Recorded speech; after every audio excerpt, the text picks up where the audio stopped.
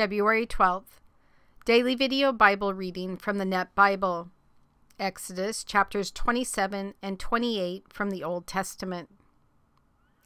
You are to make the altar of acacia wood, 7 feet 6 inches long and 7 feet 6 inches wide. The altar is to be square, and its height is to be 4 feet 6 inches. You are to make its 4 horns on its 4 corners. Its horns will be part of it, and you are to overlay it with bronze. You are to make its pots for the ashes, its shovels, its tossing bowls, its meat hooks, and its fire pans. You are to make all its utensils of bronze. You are to make a grating for it, a network of bronze, and you are to make on the network 4 bronze rings on its 4 corners. You are to put it under the ledge of the altar below, so that the network will come halfway up the altar. You are to make poles for the altar, poles of acacia wood, and you are to overlay them with bronze. The poles are to be put into the rings so that the poles will be on 2 sides of the altar when carrying it. You are to make the altar hollow, out of boards, just as it was shown you on the mountain, so they must make it. You are to make the courtyard of the tabernacle. For the south side, there are to be hangings for the courtyard of fine twisted linen, 150 feet long for one side, with 20 posts and their 20 bronze bases, with the hooks of the post and their bands of silver. Likewise for its length on the north side, there are to be hangings for 150 feet, with 20 posts and their 20 bronze bases, with silver hooks and bands on the post. The width of the court on the west side is to be 75 feet with hangings, with their 10 posts and their 10 bases. The width of the court on the east side, toward the sunrise, is to be 75 feet. The hangings on one side of the gate are to be 22.5 feet long, with their 3 posts and their 3 bases. On the second side, there are to be hangings 22.5 feet long, with their 3 posts and their 3 bases. For the gate of the courtyard, there is to be a curtain of 30 feet of blue, purple, and scarlet yarn, and fine twined linen, the work of an embroiderer, with 4 posts and their 4 bases. All the posts around the courtyard are to have silver bands, their hooks are to be silver, and their bases bronze. The length of the courtyard is to be 150 feet, and the width 75 feet, and the height of the fine twisted linen hangings is to be 7.5 feet, with their bronze bases. All the utensils of the tabernacle used in all its service, all its tent pegs, and all the tent pegs of the courtyard are to be made of bronze. You are to command the Israelites that they bring to you pure oil of pressed olives for the light, so that the lamps will burn regularly. In the tent of meeting outside the curtain that is before the testimony, Aaron and his sons are to arrange it from evening to morning before the Lord. This is to be a lasting ordinance among the Israelites for generations to come. And you, bring near to you your brother Aaron and his sons with him from among the Israelites, so that they may minister as my priest. Aaron, Nadab, and Abihu, Eleazar, and Ithamar, Aaron's sons. You must make holy garments for your brother Aaron, for glory and for beauty. You are to speak to all who are especially skilled, whom I have filled with the spirit of wisdom, so that they may make Aaron's garments to set him apart to minister as my priest. Now these are the garments that they are to make: a breastpiece, an ephod, a robe, a fitted tunic, a turban, and a sash. They are to make holy garments for your brother Aaron and for his sons, that they may minister as my priest. The artisans are to use the gold, blue, purple, scarlet, and fine linen. They are to make the ephod of gold, blue, purple, scarlet, and fine twisted linen, the work of an artistic designer. It is to have 2 shoulder pieces attached to 2 of its corners so it can be joined together. The artistically woven waistband of the ephod that is on it is to be like it, of 1 piece with the ephod of gold, blue, purple, scarlet, and fine twisted linen. You are to take 2 onyx stones and engrave on them the names of the sons of Israel. 6 of their names on 1 stone, and the 6 remaining names on the 2nd stone, according to the order of their birth. You are to engrave the 2 stones with the names of the sons of Israel, with the work of an engraver in stone, like the engravings of a seal. You are to have them set in gold filigree settings. You are to put the 2 stones on the shoulders of the ephod, stones of memorial for the sons of Israel, and Aaron will bear their names before the Lord on his 2 shoulders for memorial.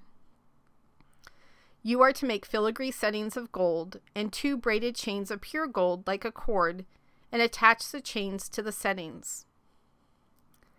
You are to make a breastpiece for use in making decisions, the work of an artistic designer. You are to make it in the same fashion as the ephod. You are to make it of gold, blue, purple, scarlet, and fine twisted linen. It is to be square when doubled, 9 inches long and 9 inches wide. You are to set in it a setting for stones, 4 rows of stones, a row with a ruby, topaz, and a beryl, the first row. And the second row, a turquoise, a sapphire, and an emerald. And the third row, a jacinth, an agate, and an amethyst. And the fourth row, a chrysolite, an onyx, and a jasper. They are to be enclosed in gold in their filigree settings. The stones are to be for the names of the sons of Israel, 12, according to the number of their names. Each name according to the 12 tribes is to be like the engravings of a seal. You are to make for the breastpiece braided chains like cords of pure gold.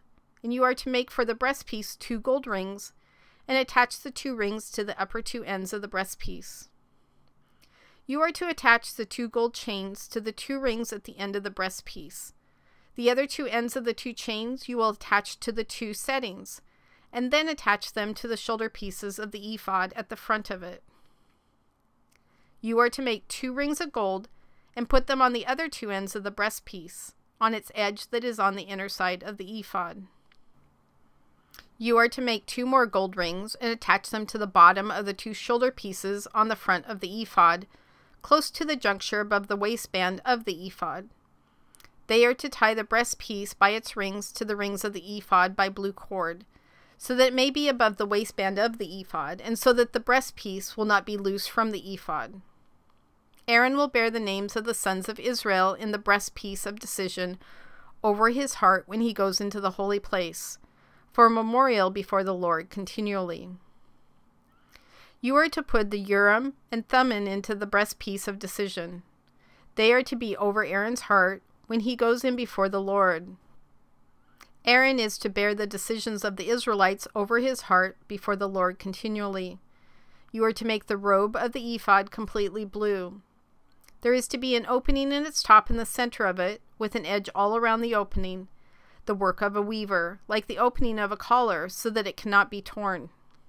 You are to make pomegranates of blue, purple, and scarlet all around its hem, and bells of gold between them all around.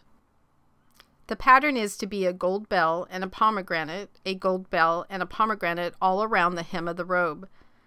The robe is to be on Aaron as he ministers, and his sound will be heard when he enters the holy place before the Lord, and when he leaves, so that he does not die. You are to make a plate of pure gold and engrave on it the way a seal is engraved, holiness to the Lord. You are to attach to it a blue cord so that it will be on the turban. It is to be on the front of the turban. It will be on Aaron's forehead, and Aaron will bear the iniquity of the holy things, which the Israelites are to sanctify by all their holy gifts.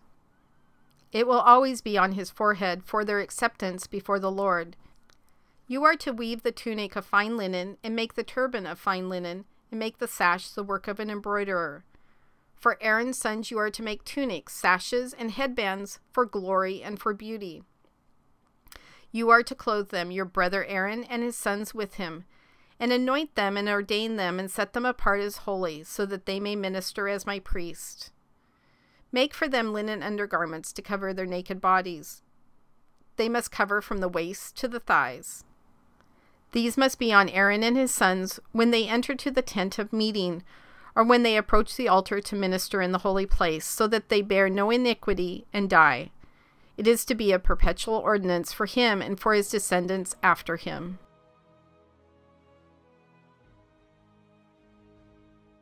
God, I love how the name tabernacle means dwelling place, at least in this instance.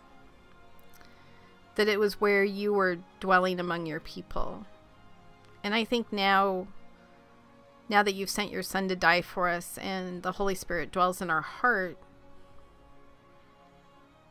that we should have that same awe and respect and fear and sanctification that the people in the Old Testament had when you were dwelling among them.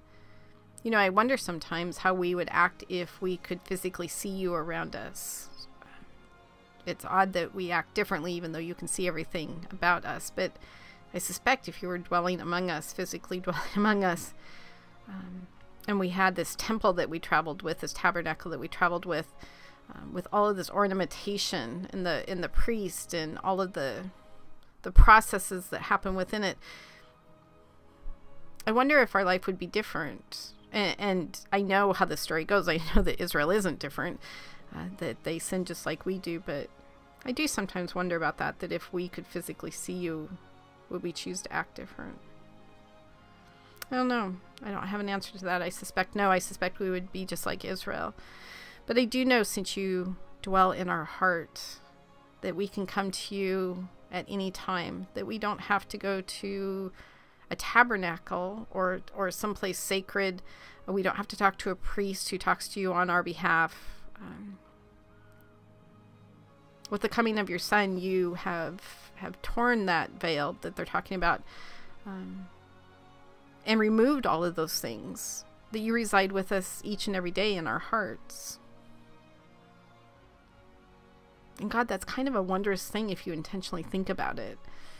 That if we can go through the rest of today intentionally realizing that you reside within us, that's pretty amazing.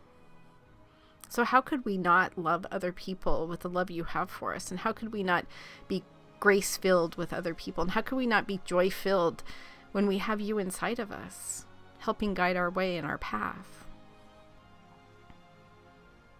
Today, God, I want to work on that. I want to work on being intentional about the fact that I am filled with you, filled with your Holy Spirit, that the Holy Spirit resides inside of me and is sealed in my heart forever and ever. And through that and through you, I can do all things. It's pretty incredible to think of how much work it took to create all these things and to the specifications and all the talent that came together. Not to mention just all the products that went into making this, that they actually traveled with all those things. Thus the plundering they needed to do from the Egyptians to get ready to build your tabernacle for you. It's just amazing to think. But how even more incredible that now that you've sent your Son to die for us, that tabernacle lives inside of us, that you dwell inside of us. That all that glory and excitement is inside of us every second of every day.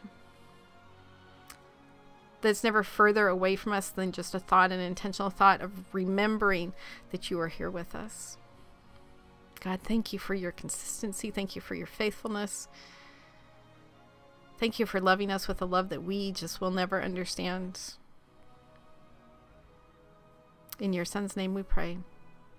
Amen.